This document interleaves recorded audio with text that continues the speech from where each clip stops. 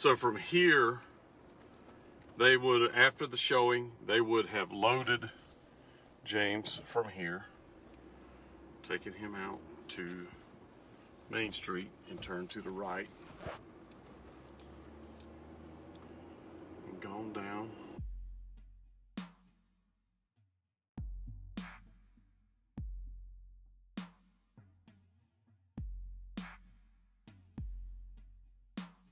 And his funeral would have been at this church right here.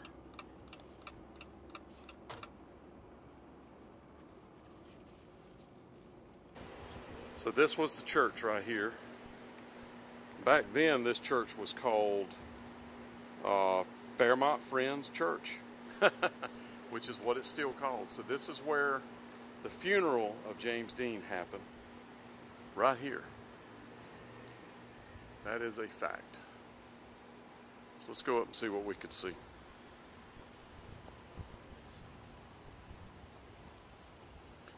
This church was established in 1851, and this would have to be the church of his family. There you go. Happened right here, friends. James Dean. They would have brought him through and out to the awaiting car to go to the graveyard. So we're going to head from here to the graveyard next. Stay tuned. Now, so there they are, bringing him in his casket right down there. They brought James Dean right here to his final resting place, out to the hearse, and then on to the graveyard. That happened, friends, right there. That's a fact. And I like this right here, pray for our town. That's smart right there. And that's from this church right here. So friends, this is the church that James Dean was given his eulogy in. No matter how rich and famous you are, death is undefeated, except for Jesus, Elijah, and Enoch.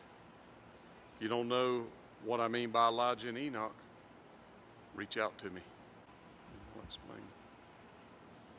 And there's Main Street right there.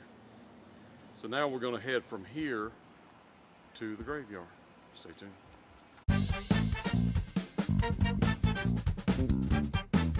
And if you're new to this channel, Adventures of the Spa Guy, I have more than 600 Elvis videos.